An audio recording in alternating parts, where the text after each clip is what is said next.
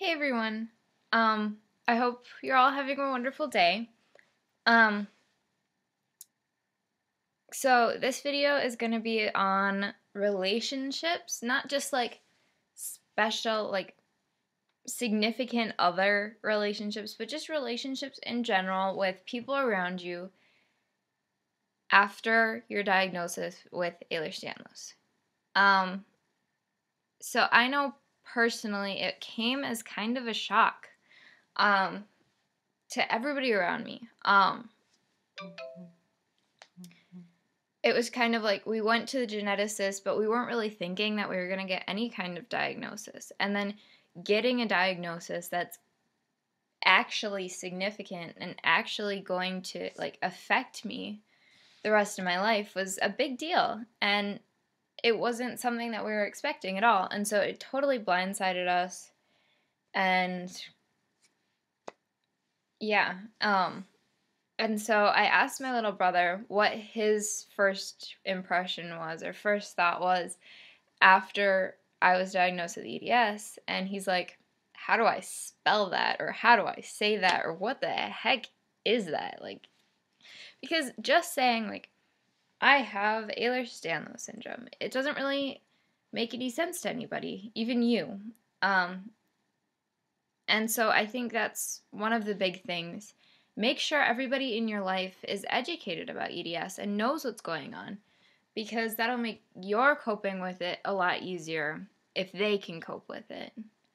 I know a lot of people have very well-meaning people in their lives, but I just want to put out to those people, make sure you don't burn out of energy before, like, keep yourself healthy and then focus on your EDS loved one, because you can't do anything to help them if you're sick yourself. I think that's really like the biggest thing. Like, yes, it's great to help. Like, I love help. Help is a wonderful thing.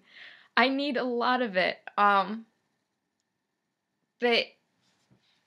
you can't help people if you can't help yourself, you know? So I just wanted to put that one out there. And then I also wanted to say, even if you think you did something wrong, like overreacted or underreacted or anything, move on from it, you know? You're either going to continue the relationship or you're not, and you're just going to have to move on. Personally, as long as you are well-meaning, I really wouldn't care that you messed up a couple of times. Now, if you're dropping me on my head, yes, that would be a problem. But as long as it doesn't get to that, it should be a-okay. But and then the next thing I wanted to talk about was an open web of communication, because that's like in trust exercises and stuff, you have to communicate to get things done. And so I just think, like, overall, that's the most important thing.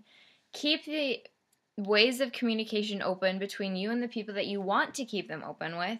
And I guess don't keep them open with other people if you want to be a little bit more private. And that's okay. You don't have to blast to the world, to everyone, that you have EDS. It's okay to hide that. Now, I don't know how healthy that will be. Personally, I'm one of those people that's really out there. But it's okay. You have to do what you feel comfortable with. And if that's hiding it, then that's okay. If that's blasting it to the world like me, then that's okay too. You really have to just read into yourself. So, communication, trust, and keep yourself healthy before keeping your EDS person healthy. I also think, from personal experience, you have to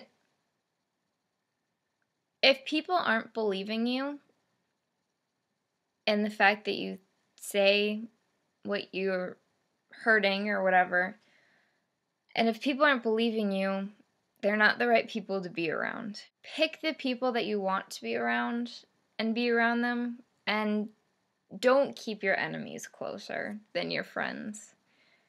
I know, like the old saying, like, keep your friends close and your enemies closer, but don't. It won't help you. You need to surround yourself with people that will help you, and people that care for you, and people that believe you, because otherwise you're just going to feel more and more sorry for yourself and more crappy. I think that's all I have for today. I hope you all have a wonderful day. I am pretty excited for this week. Happy Martin Luther King Day, everyone. As president of Diversity Club, I feel like that should be my thing. Yeah. Bye.